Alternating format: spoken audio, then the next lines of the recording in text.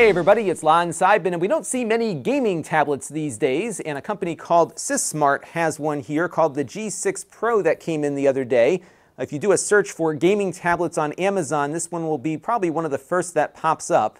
And of course it looks like a gaming tablet because it has all of the red pinstripes and some of the other accoutrements we typically associate with high performance devices, but you can't always judge a book by its cover. And we're going to be taking a closer look at what this thing can and can't do in just a second. But I do want to let you know, in the interest of full disclosure, that this came in free of charge from the manufacturer of the device. All of the opinions you're about to hear are my own. Nobody is paying for this review, nor has anyone reviewed or approved what you're about to see before it was uploaded. So let's get into it now and see what this thing is all about. So let's take a closer look now at the hardware.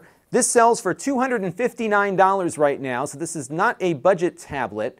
But it was selling for $300 about a week ago, so it looks like they have reduced the price. So if you bought this one already at the $300 price tag, maybe file a ticket with Amazon and see if they'll give you a refund given that huge price drop that it's experienced. Now there are some things that I like about this quite a bit and a bunch of things that I don't.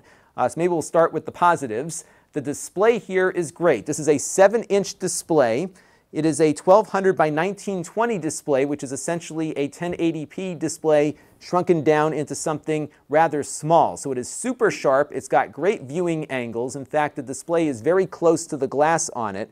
It really looks nice. It's not all that heavy to carry around. It's 13.6 ounces or 386 grams. As you can see here, it fits in my hand here without a problem. So it just has a nice look and feel to it. If you're into some of those gaming decorations here, you've certainly got them in spades, so that is all good.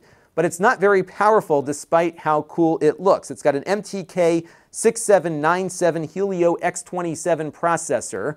That is better, of course, than a $100 Walmart tablet or something, but it's not so great for a gaming device. And you'll see some examples as to where it falls short on gaming in a few minutes. And that's unfortunate given that this is being sold as a gaming tablet. It's just not very powerful. It's kind of like a Yugo with some pinstripes on it, unfortunately. But one thing it does have is a good amount of RAM, 4 gigabytes. It also has 64 gigabytes of eMMC storage. The battery life isn't bad on it. You'll get about 7 hours doing web browsing and some of the other basics, and about 4 hours if you are really pushing it with some 3D games. Now this will work with cellular modems. However, I don't know what the US compatibility is. Most of the time these tablet manufacturers list all the different bands that they support. There is nothing I could find on this one to get me that information. So if you happen to know, leave a comment down below and I will pin it. I do not anticipate this working on Sprint or Verizon here in the United States, but I think it probably will work to some degree with AT&T and T-Mobile. So bear that in mind. The SIM card tray is up top here. You can also put a micro SD card in there as well. It'll support up to 128 gigabytes of expanded storage. You got a headphone microphone jack here, a USB Type-C port over here for charging. Note though that it doesn't support some of those USB-C fast chargers. I plugged in my MacBook charger and a few other phone chargers to it. Those didn't charge this at all, surprisingly. Just the standard tablet 5-volt 2-amp adapter was the one that worked with it. They do give you one in the box. Note that the USB-C port here does not support display output, so you will not be able to hook it up to a display or anything else. It pretty much functions like the micro USB ports we've seen on older tablets. And that's pretty much it for ports on this one. So now let's talk about the Android version they chose for this. This is not running Android 9, it is running Android 8. And it's only the 32-bit version of Android 8, which means you can't install Fortnite on it, which is, of course, one of the big Android games that are available for it. The last security update that it got was October of 2018. We did try to run an update before we started the evaluation process here. That was the most recent one it has. So I don't know if this is going to be updated all that often either. So it's behind the 8-ball already on the Android version. It's 32-bit only, and the security updates are just not here. Now, one oddity of this device is that it lacks a front-facing camera. That's something we see on just about every tablet, no matter what the cost is these days, but this one lacks that.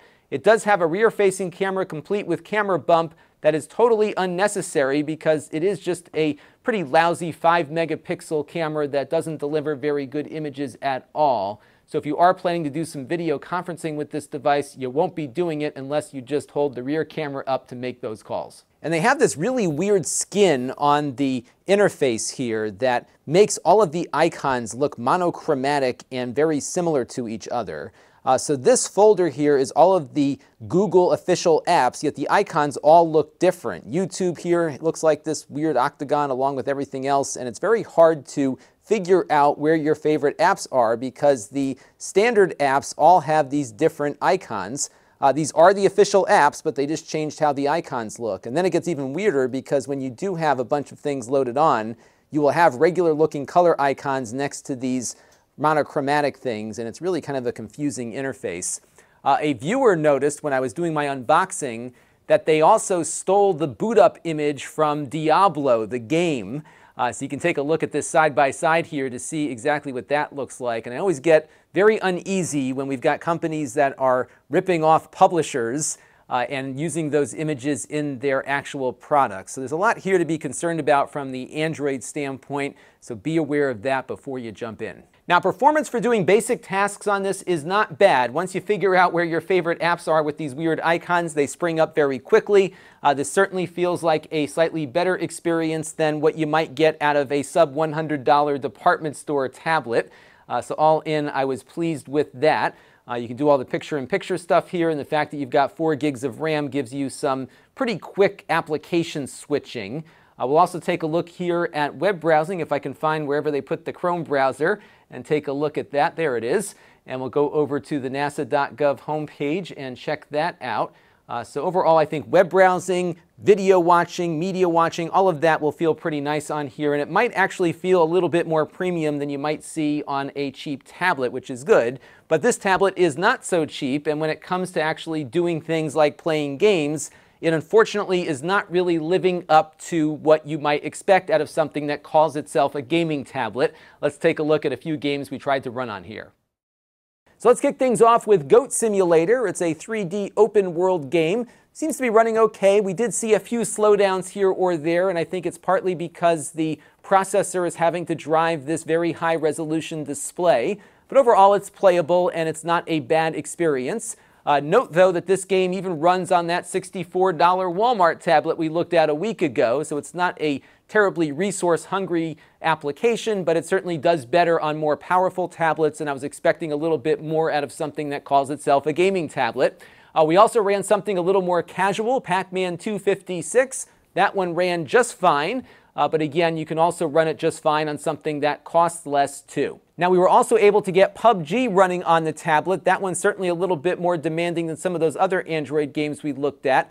At the low settings, it was doing okay, but we were seeing some slowdown and lag points here and there. Not a spectacular experience, but it did work.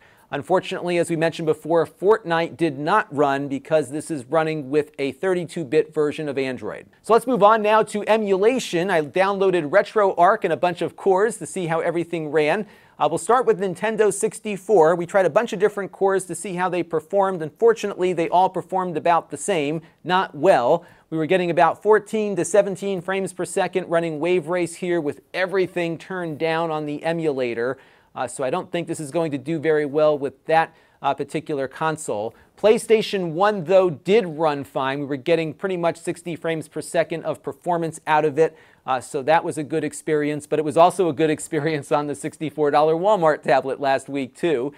Then I tried out some 16-bit emulation with the Super Nintendo emulator. That one seemed to run okay. There was a little bit of slowdown here or there with Turtles in Time, but I think that might have been something that was in the actual game as well. It really wasn't a bad experience. I think the 8-bit stuff and the 16-bit stuff should be doable on here, but again, it's doable on a tablet that costs much less, and a gaming tablet should do better. GameCube emulation and other advanced emulation was a total no-go on here, so I think you will be limited again to the PlayStation and some of the 16 and 8-bit stuff. And on the 3D Mark Slingshot Benchmark test, we got a score of 1,241. That does put it above some of the cheaper tablets we have looked at, including things like the Amazon Fire and the Nook and the Walmart tablets, but it's not as high as it should be given that it's a gaming device. So they picked a really nice screen for this, but they did not pick a very good processor for something that is being marketed as a gaming device.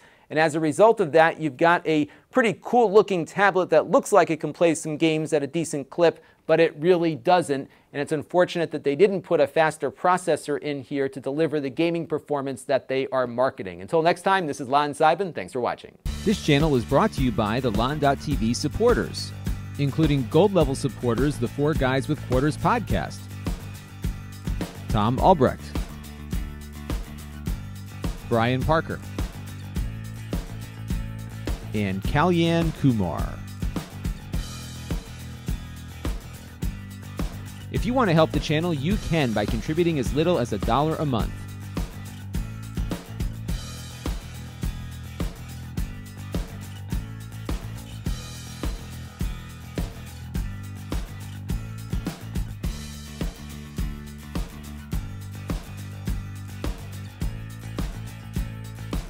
Head over to lon.tv/support to learn more.